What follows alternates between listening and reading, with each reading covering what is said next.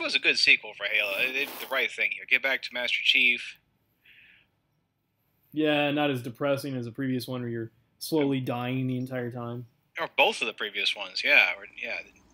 Or just having him again. And Halo ODST was good, but it was just weird. You walk around the streets and there's monsters everywhere, and then you start a mission when you find an artifact.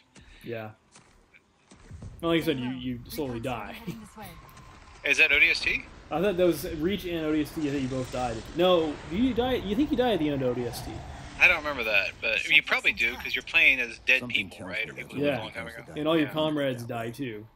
Yeah. Or they have died or something. You see all their last stands before they get killed. This is Sierra 117 of the UNSC. It's a weird way to go with the game.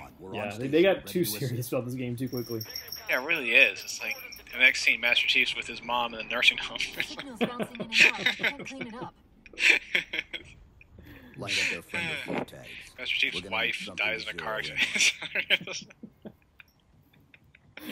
He goes home, but he can't get help from healthcare, and yeah, exactly. He's on the phone with the insurance company, and they won't. Sorry.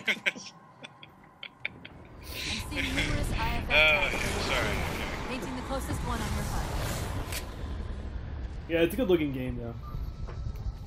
Yeah, it's still holds up. So what's the deal? Are they making more of these?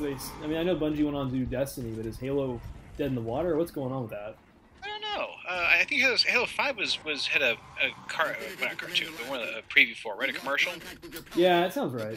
He was walking through the desert and he came across some kind of a monster or something like that. Oh, right. He's like wearing a cloak like the Stranger in Oddworld. Yes, that's right, yeah. So you didn't know if it was him or Sam Fisher or who the hell it was. Did you ever play that, by the way? Oddworld? Stranger. What was it called? Stranger's Wrath. Stranger's Wrath.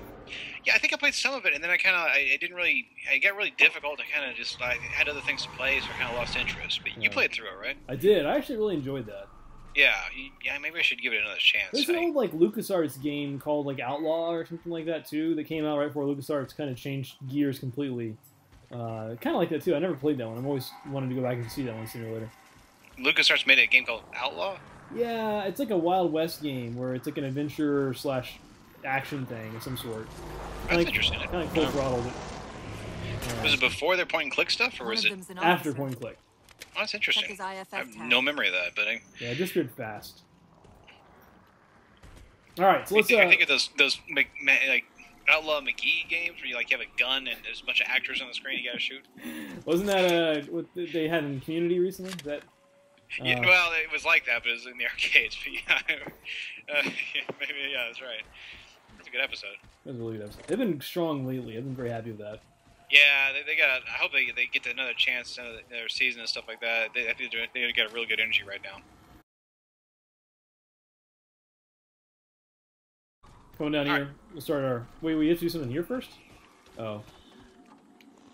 I forget where you are. The tag ID is Jimenez. You're not dead. You're fine. All right, let's start with the first topic. So, Project Morpheus. Okay, yeah. Tell me about what this is. So it's a 3D thing coming out for PlayStation. Well, it's a tech demo. Let's be clear about this. There's no commercial announcement. There's no release for this thing. I think what I saw recently is they're saying it would not be out even before 2015, if it did come out at all. And basically, it's just another virtual reality head-mounted unit you can wear, like Oculus Rift or any number of ones that have come out in the 80s, 90s, and 2000s. So. Yeah, I'm happy to see it. I'd love to have a 3D game at home, but we wrote an article about it just recently. I don't like we've tried this thing over and over and over again. It never amounts to anything whatsoever. So people get really excited about new technology without realizing that sometimes it just doesn't work. Yeah, the possibility outruns the capability. Well, yeah, and it requires games that you can't really have a game that comes out for that and is still compatible for other consoles without watering it down somewhere or another. It's nearly impossible to do, and we keep talking about this thing. Yeah, that's interesting. It's almost like the holosuite stuff from Star Trek. It's like I don't mind sitting on a couch and playing a game. I don't need to be walking around or whatever. But okay, with the Morpheus thing, that's going to be it's like a headset you wear that you still move a controller and move around, right? Correct. Yeah. That'd be really strange. Yeah, I've tried Oculus Rift before, and it was the same thing. You have a headset, you look around with it, and you have a control interface still. You can't see the buttons as you play because you have the thing in your face.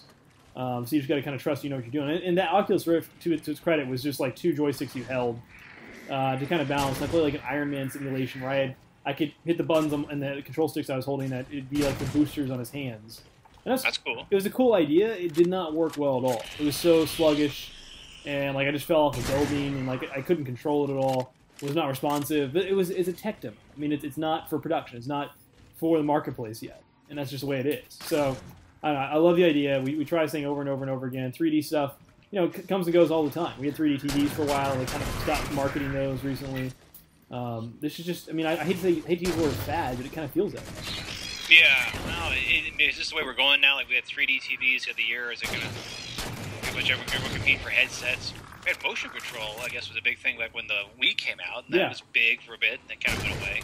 It's stunning to think how much Nintendo has done this with stuff, too. Like, they had so many different consoles, so many different like things they come out with, and most of them fall on their face. I mean, the Virtual Boy and Nintendo DD, and so most of these things just are horrible.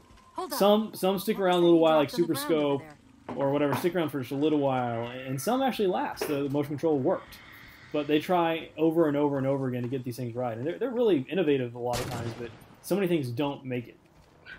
Yeah, and this is one that's been tried before, so it'll be. I'm interested to see if it goes anywhere. I was worried about the price point, right? It'd be kind of pretty expensive piece of equipment you have to buy. Especially if you don't have a PS4 today. Yeah, exactly. Yeah. The PS4 is getting more and more tempting, but yeah. So what's doing it for you? Was it Infamous 2?